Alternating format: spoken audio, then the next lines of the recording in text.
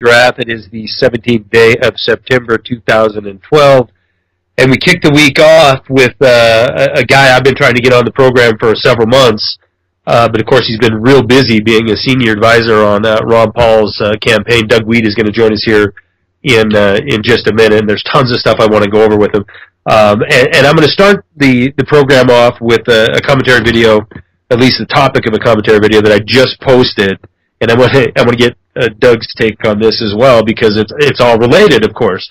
But you see, this is the crux of it, and the crux of this commentary video I'm putting out tonight, the crux of everything that's happening with the mainstream media right now in this silly season, this kabuki theater that is this election running up into November, is we're supposed to forget what has happened in our own country, and I'm not talking going back to the Revolutionary War, the Civil War, the creation of the Federal Reserve in 1913, the creation of the income tax a year later. I'm not talking the closing of the gold window in 1971. I'm not talking 9/11 and Greenspan's zero interest rate policy and bubble economy. I'm going back just 4 short years. 4 short years to 2008, September 2008 to be exact, when all hell seemed to break loose on the financial side of things, and we've entered into this phenomenon, this engineered phenomenon by this central banking cabal engineered phenomenon that we've known as the bailout and the too big to fail situation that we face right now. See, we're sitting here in a nation that is $16 trillion in debt. At that time, we were about $9 trillion in debt.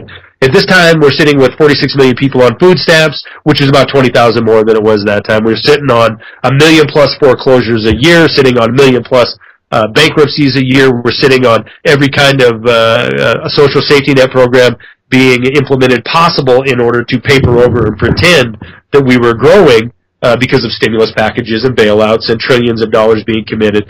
And we're supposed to believe above all that we have a difference to choose from this November, right? We saw the Tea Party come out in 2007, 2008, and then quickly co-opt by the far right wing of the Republican Party to where it's marginalized. I mean, it had a little victory in 2010, but nothing changed. Government didn't get smaller. We did ask Wall Street to pay up for its carnage it's wreaked on this planet. Nothing has changed. We pigeonhole them into the far right wing of the Republican Party. We drive on to 2012, and we're not supposed to remember what happened just 4 short years ago. We're supposed to pretend we're in a new time now.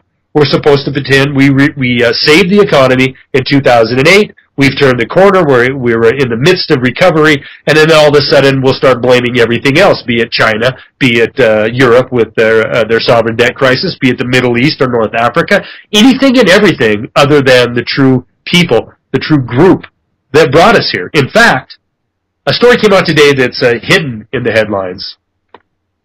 This story is a topic of tonight's commentary video, which was mortgage cops take a tough stance. Now, this has everything to do with the condition of our nation right now.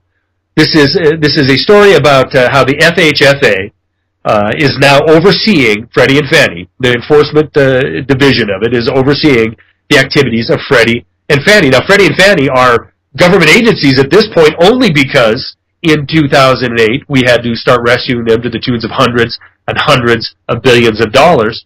So now they have full oversight under FHFA, and these are gun-toting agents that can go out and enforce the regulation and the laws.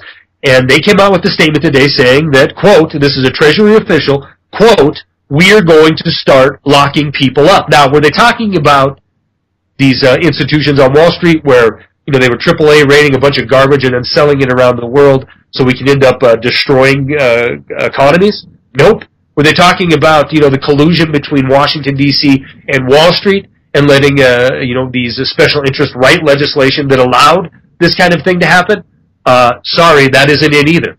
They're issuing statements at the Treasury, we're going to start locking people up, referring to the people in this country who strategically defaulted that had Freddie and Fannie mortgages. And the fact of the matter is 80% of the mortgages that are written in this country right now are backed and underwritten by Freddie and Fannie. Why? Because nobody else will write a mortgage. Nobody else will write a mortgage unless you, the American taxpayer, be on the hook for that mortgage. And that's exactly what happens under Freddie and Fannie.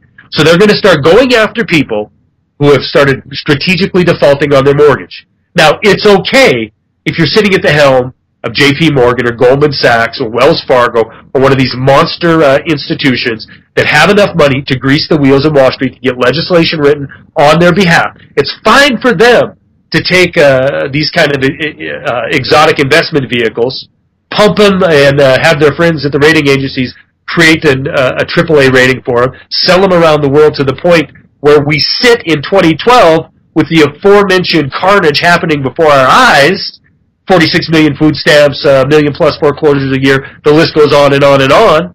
They can do this with carte blanche. They have no worries whatsoever. In fact, we'll do quantitative easing 1, 2, and now 3. We'll do all kinds of stimulus programs. We'll lower the interest rates to nothing so they can continue to be in business because they are too big to fail.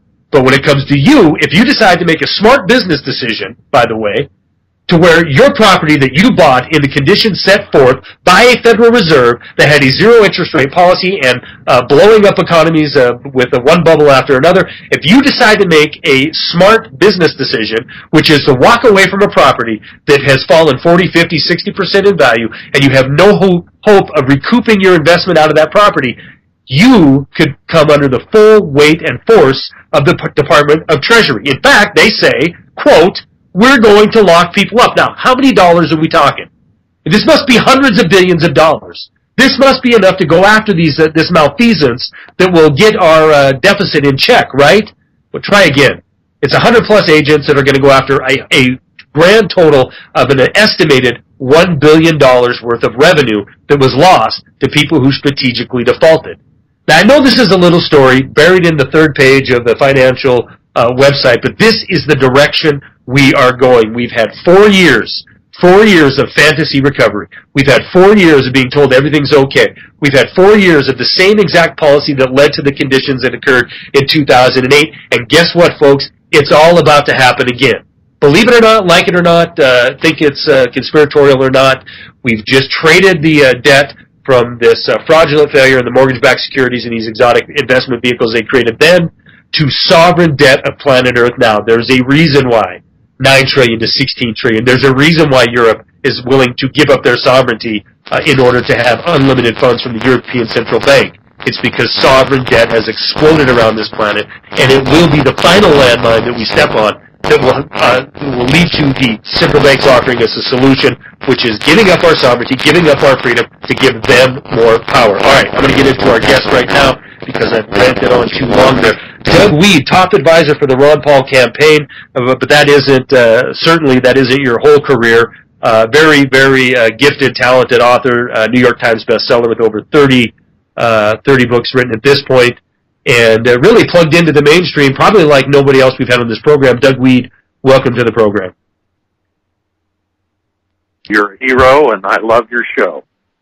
Well, thanks, Doug. I appreciate it. That's very kind words coming from you.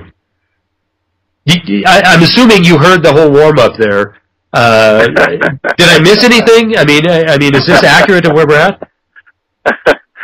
Yeah, the whole housing thing. It's stunning.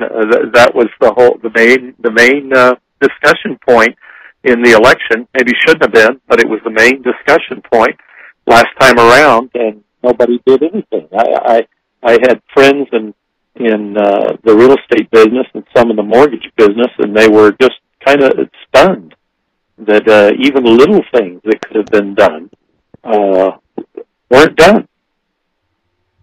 Yeah, and you're right. In 2010, I'm assuming that's what you're referring to, the midterm election, this wave election, where, I mean, a lot of this was a topic of the day, but at the end of it, we've settled right exactly back into where we were before. No lesson being learned at all. Doug, I went a little long in my opening monologue there. We're going to take our first break. When we come back, I want to pick your brain about a recent event that you were at, which was the Republican National Convention down in Florida. I read some of your stuff on it. Absolutely fascinating. We're going to be back with senior advisor for the Ron Paul campaign, Doug Wead, and more Wide Awake News Radio. 3.5 minutes, guys. Hang tight.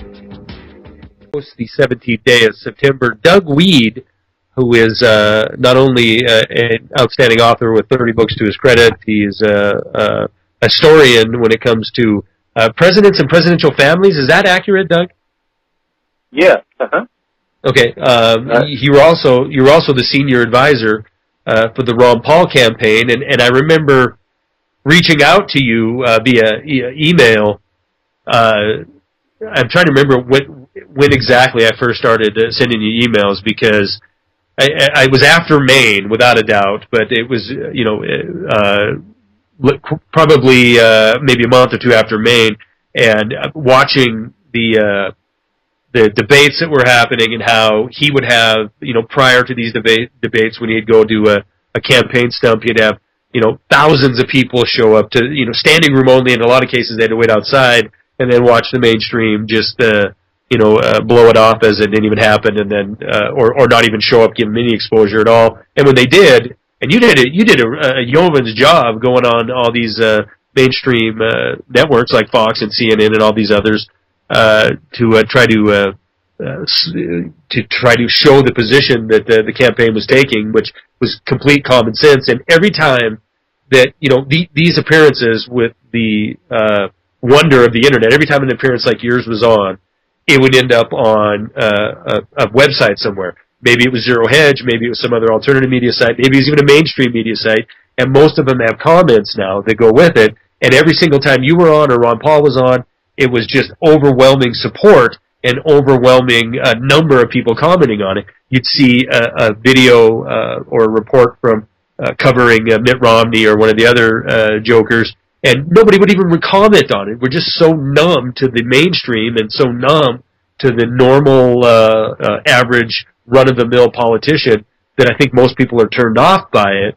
But I wanted to ask you about what happened at the Republican convention in Florida. But before I do that, let's back it up a little bit, because you joined Ron Paul's campaign when this go around, from the get-go?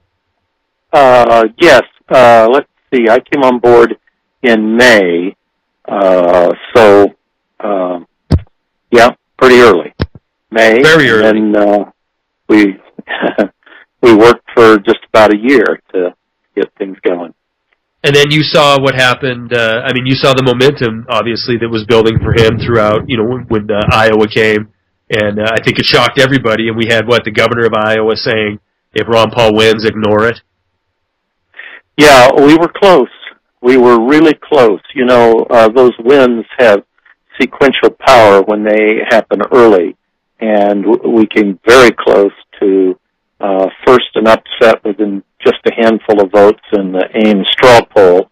But we got a good idea then that we could see that the media, which depends on advertising from the major companies, all of whom benefit from the Federal Reserve and the interest-free loans that go to the banks, and in some cases directly to the holding companies of some of the big networks. So we could see then we weren't going to get a fair shake on television.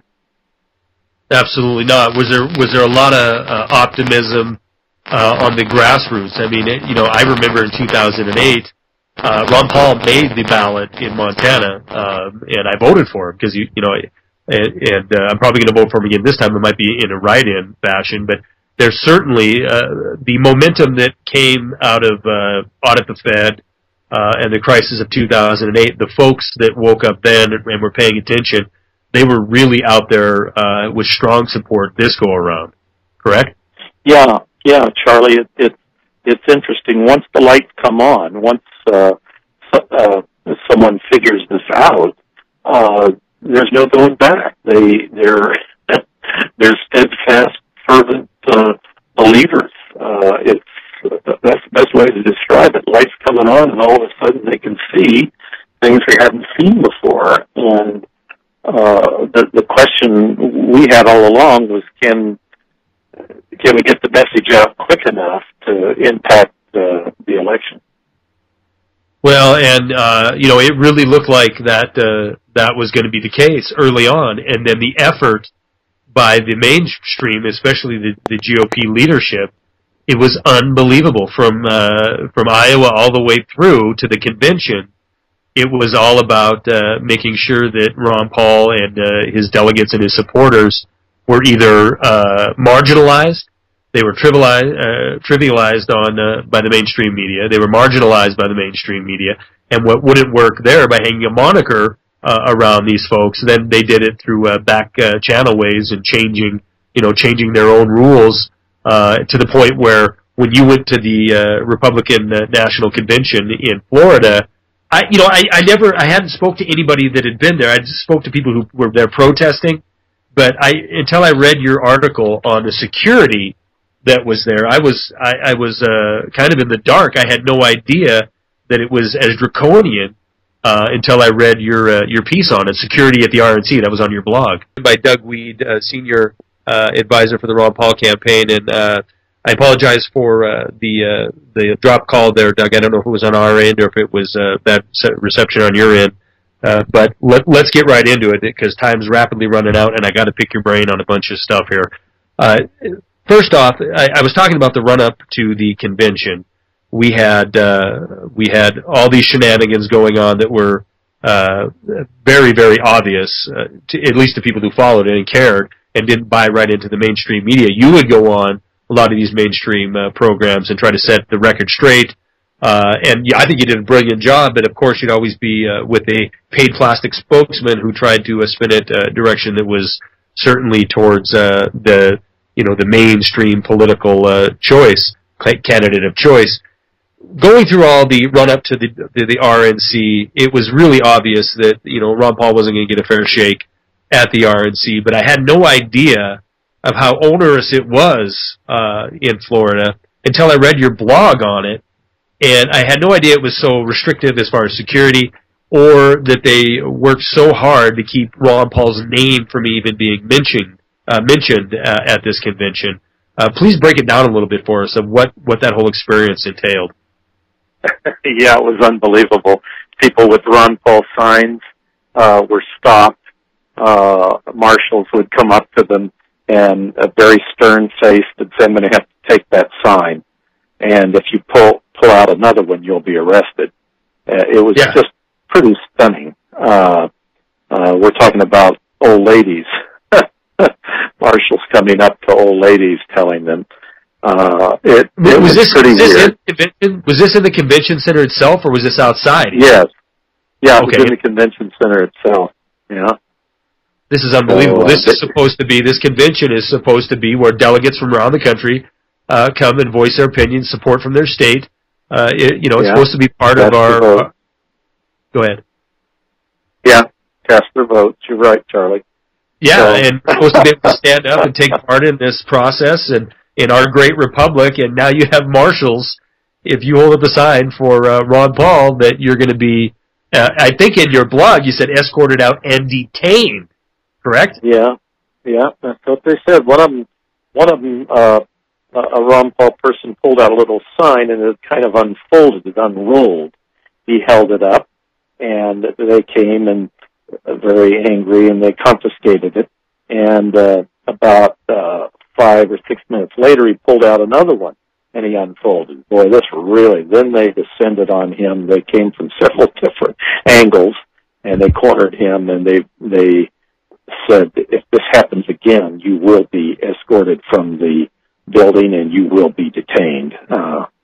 So they were warning him. This is local Tampa PD? No, I don't know who they are. I don't know if they were hired. I assume they were likely hired by the RNC. RNC security indoors. This was indoors on the floor. And, of course, when Dr. Paul himself, when he came out, he made the rounds and visited with some of his delegates. He was watched carefully and followed everywhere he went by a little brigade of these people, and very angry looking. I went up to one of them and I said, "Why aren't you arrested?"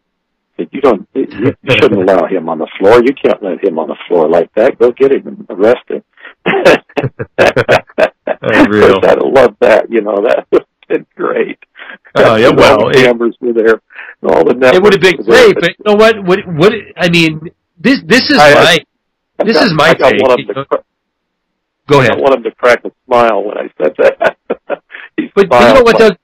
This is the sad thing. This is the sad thing. If that did happen, you'd have the big outcry from Paul supporters or Campaign for Liberty supporters, and the mainstream would absolutely, is this too conspiratorial for me to say this? The mainstream would, by the end of that news broadcast, spin it into this is the best thing for the democracy of the United States of America would be to see Ron Paul in change. I mean, in cuffs, rather.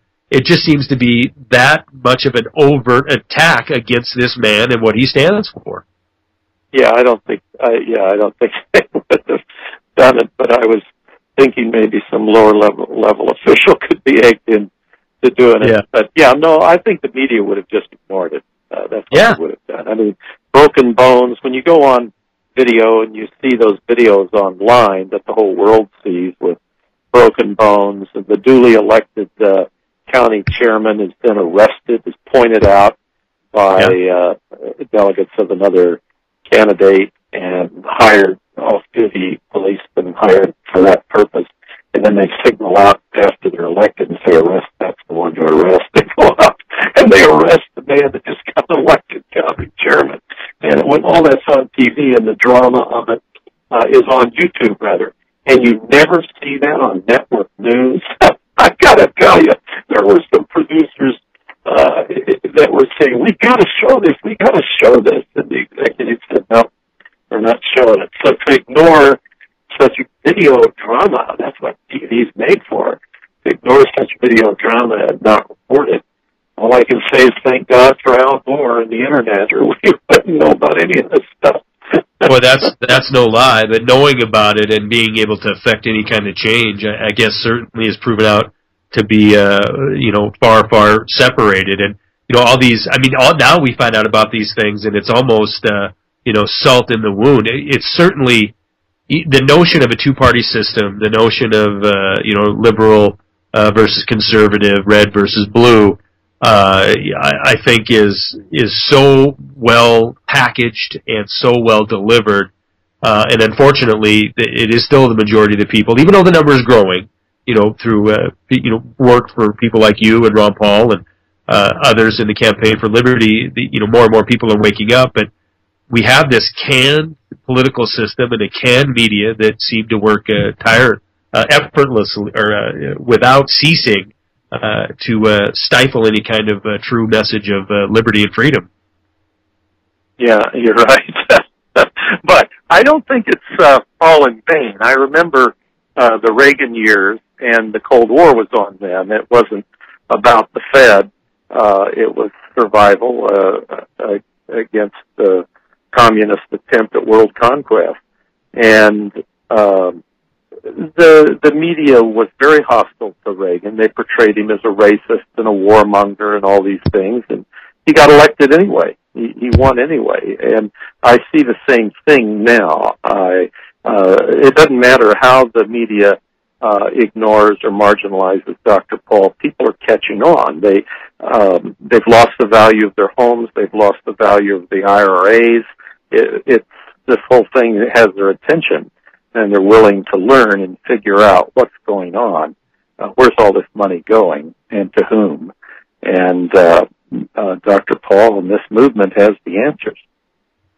No doubt about it, and he is waking more people up. It was outstanding in 2008 when they actually let him on television, and this is kind of the insidious part. And hopefully, Brett, you got my message. I want to skip this break. Since we had the connection problem, let's just run through to the end if that's all right with you, Brett. But anyway, in 2008, when people like apparently, okay, Brett, we're going to skip this break. Go ahead. Maybe we're not. It's set up on a computer, and he had to override. There, he got rid of it. Good deal, Brett. In 2008, people like Peter Schiff, Ron Paul. It almost seemed that they were led on TV by the mainstream, Doug. I don't know if you noticed this or not, and I want your take on this. These folks that are kind of icons of alternative media, and certainly Ron Paul, the father of the Tea Party, the father of the Campaign for Liberty movement, he was all over the television in 2008. But it was used in a way, I feel, that was to really let the people know how desperate a condition we were in. and therefore made the populace a little bit more malleable to accept these extraordinary changes that have happened with our Constitution and with our economic system and with capitalism, suspending it in order to save it, type of thing. But then, as soon as all the legislation was in place and all this power was handed over to the central bank to basically run amok, he was pigeonholed back into the crazy Uncle Tinfoil Hat moniker that the mainstream likes to give him. And I found that to be a little bit troubling, but a lot of people did grab on to what he was saying in 2008, and they haven't forgotten. And I think you're right. I think more and more people, as we continue to go into this economic spiral, will remember the words of Dr. Paul. Yeah, I think so too. Once you figure it out, once you can see the huge amounts of money that the Federal Reserve pumps into the economic bloodstream, you can understand why and how the monetary system is diluted. I mean, a young couple today, if they want to start a hamburger restaurant, they get through years of regulation that are purposely built by the monopolies, by the big corporations to keep them out. And then they find out that their tax money is going to subsidize their competitor because the big corporations have lobbies. They go to Washington, they get money.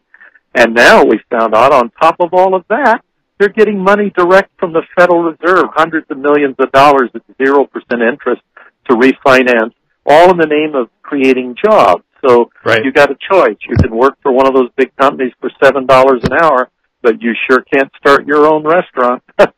Yeah, that's exactly right. Enterprise, the whole system's been corrupted. Totally corrupted. In fact, you probably heard me at the beginning of the program talking about, we have the Freddie and Fannie now going after, people who strategically defaulted. And I've had experts on the program, lawyers that were fighting for people who have fraudulently foreclosed on with the MERS scandal, and recommended, that sometimes strategic default is a very business wise solution, but that we can, that's a topic for a different program. I do want to ask you about Rand Paul. I know you know Ron and Rand, and I know you hold out a lot of hope for Rand in the future, grabbing on to his father's message, and maybe if Obama wins this election 2016, if not 2020. But I'm telling you, the alternative media, as I'm sure you are aware, they about lost their mind when he came out with an endorsement for Mitt Romney. Now, a question I have for you is, first of all, was it a bona fide endorsement? Because the first thing that popped into my mind when this came out was, are they spinning this into more than it really is? But then after watching the tapes, I'm like, well, this certainly looks like an endorsement to me. So, I mean, is he playing the political game in order to position himself? Wasn't this? I mean, to date, Ron Paul still hasn't supported and endorsed Mitt Romney. Was this a slap in the face? Was this expected?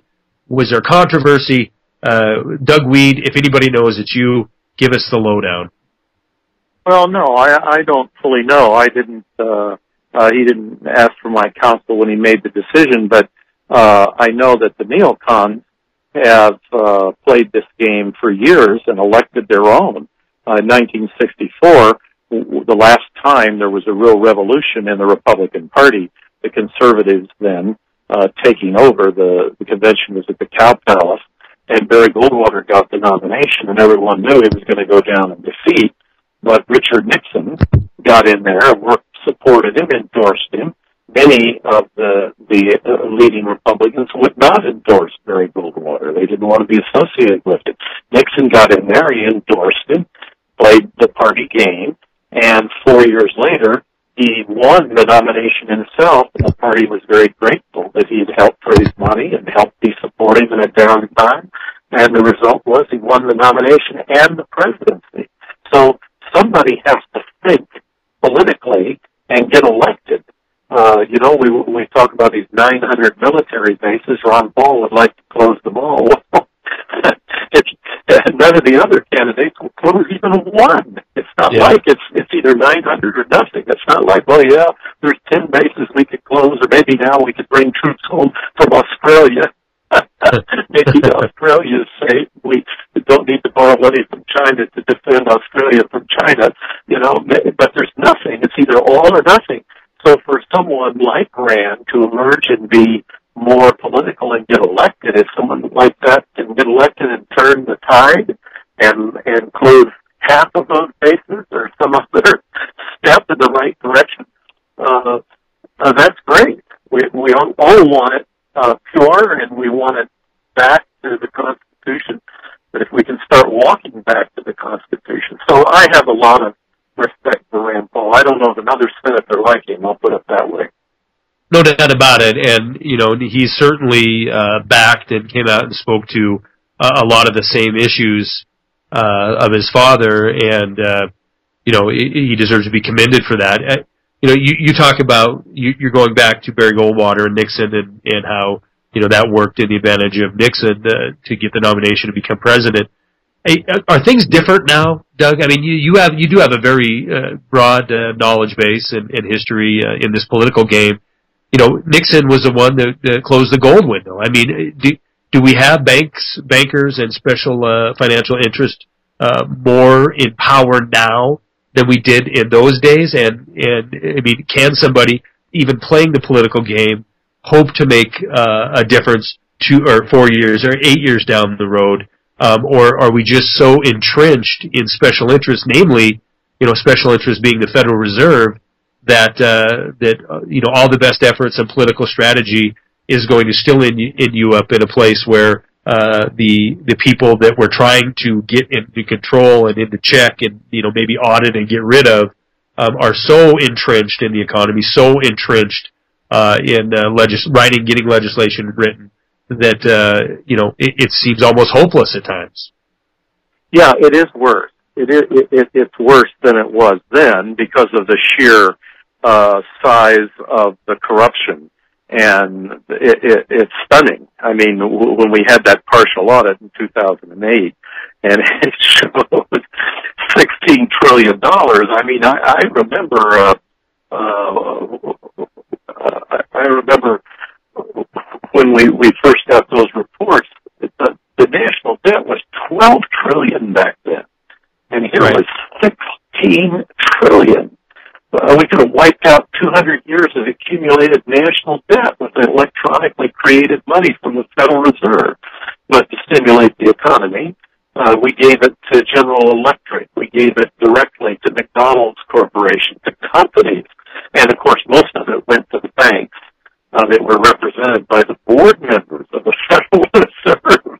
They voted themselves trillions of dollars, and some went to French banks and to British banks, but even quite a bit went to Korean banks. So here's the United States electronically creating money. And where does that come from, Charlie? It comes from all of us because it dilutes the power of the dollar in your pocket. So that's the tax. That's the tax on the poor people who don't know they're being taxed and imagine that they aren't being taxed, but they are because their money is being diluted. And at the same exact time, this is why it's so easy to draw an elaborate conspiracy theory. At the same exact time, right? We go in where Frank and Dodd, they help create the mess where we create legislation that it bears Dodd-Frank. I mean, it bears their name.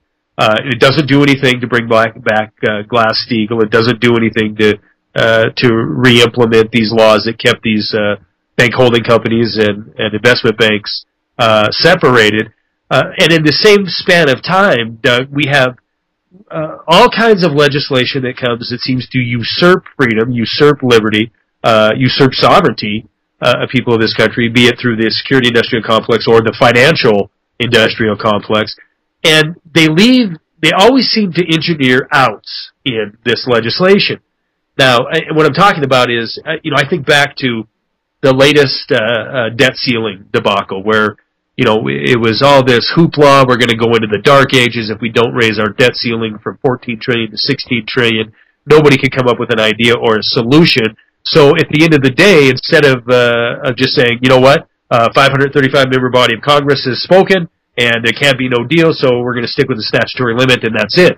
We're gonna take the pain that we all know is coming eventually. But instead of that, they cut a deal where it's 12 plus 1 super committee that will hash it out, make sausage, as they say in D.C., and they'll come up with a comprehensive plan to rescue the economy through a drawdown of debt and a limiting of expenditures.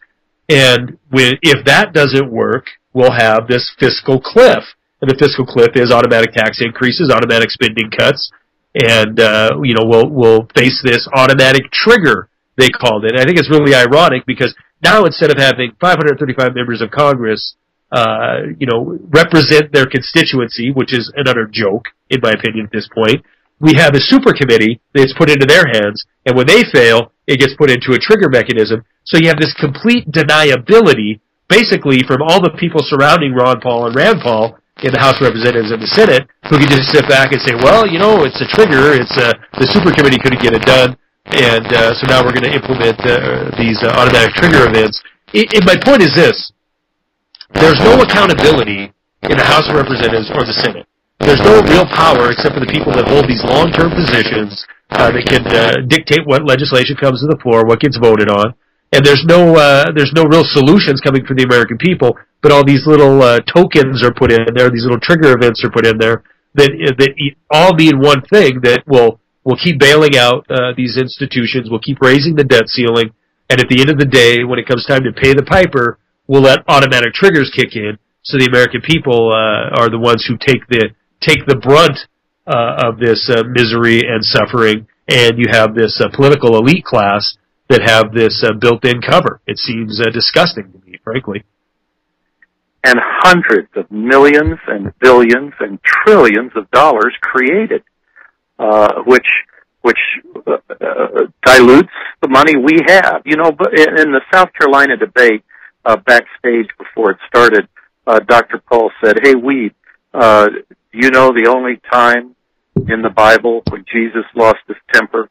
I said, "Yes, Dr. Paul, the money changers in the temple." He said, "That's right." He said, "If you read that story, he went in there and he sat and he watched. And he said, it took me years to understand the monetary system, and it takes most people years, but Jesus sat there one afternoon and he just watched people coming into the temple and giving their money and buying a turtle dove or whatever it was for their sacrifice, and he quickly discerned that they were being cheated. And he lost his temper. He couldn't.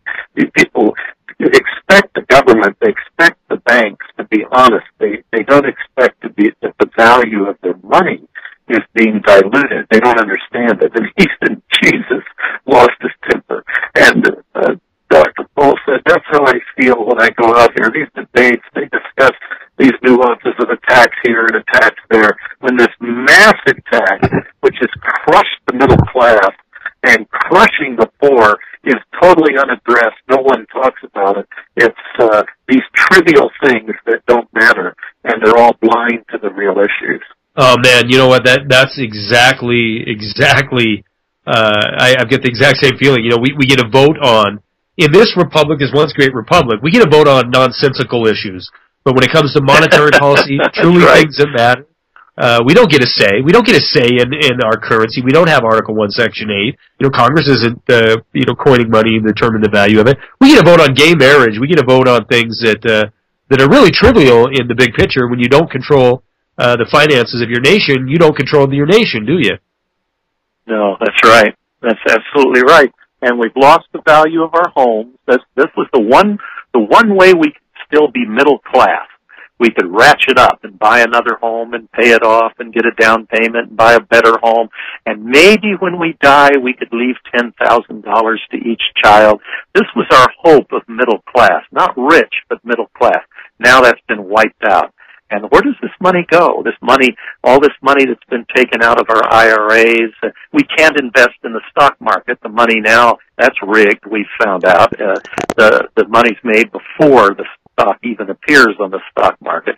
There's nothing left for us. It's almost like the Middle Ages where you got a cow, and the dad would say, "Son, you don't know how great this cow is. It was awful before we had a cow. This is wonderful."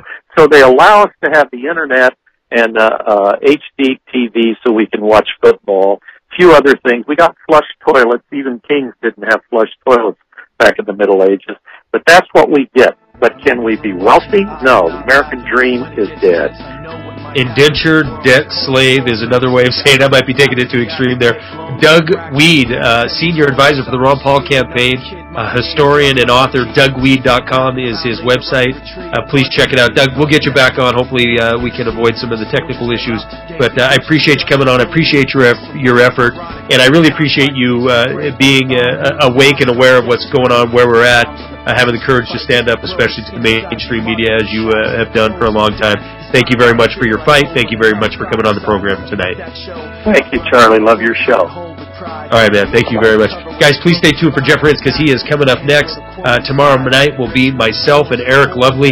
It's going to be a good program. Lots to talk about. Eric dropped an article into me a little bit ago talking about bulletproof checkpoints that the TSA is gobbling up like wildfire. We're going to be back tomorrow, same time, 5 o'clock West, 8 o'clock East. Myself and Eric Lovely. Enjoy Jeff Rintz. He's coming up next. Have a good night. Peace.